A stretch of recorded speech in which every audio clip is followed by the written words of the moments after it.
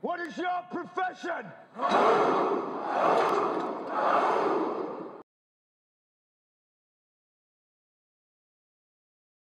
All right, here we go. First station, warm-up station. Little reverse lunge. Bend that back leg, stay in the ball of your foot when you go back. And then come out of it right into a kick. So the front heel is firmly on the ground the whole time. And you hear the siren, of course you're gonna switch legs. Good body position. Staying upright, head, shoulders back. Core tight as always. All right, here we go. You have the resistor stick above your head. You hear that shaking and those rocks are in that PVC pipe. She's doing switch feet with soft knees, core tight as she keeps that pipe above her head. This is just the first 30 seconds. When you hear the siren, you're gonna get into a little quarter squat, core tight. You want it, your elbows, your arms bent. You don't want your arms straight while you're swinging this. Keep that core tight and swing it. Twist it. All right, we're in a push-up position with our hands on the step, elevated. You're doing one-arm rows. You're switching each time. Of course, you're gonna feel this in your back a little, but you're really gonna feel it in your core.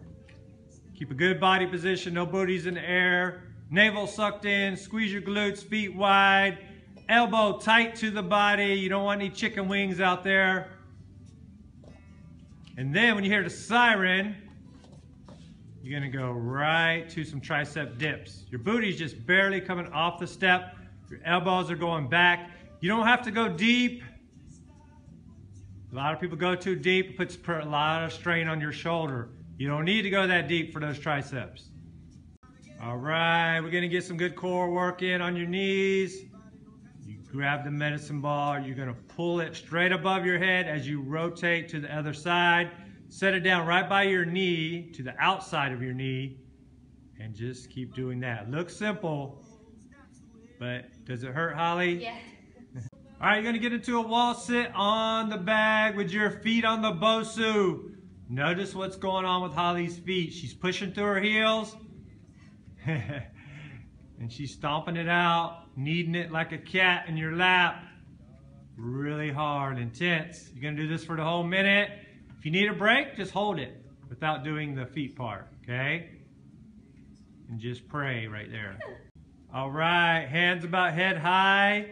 Little soft jump lunges, using the ropes to cushion the landing. Front heel, when it lands, it needs to be firmly on the ground. Okay, this is just the first 30 seconds. When you hear the siren, lean back, adjust where your hands are, good body position.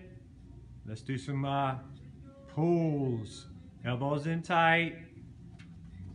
Oh yeah, she's making it harder. The further you go down on the ropes, the harder it is.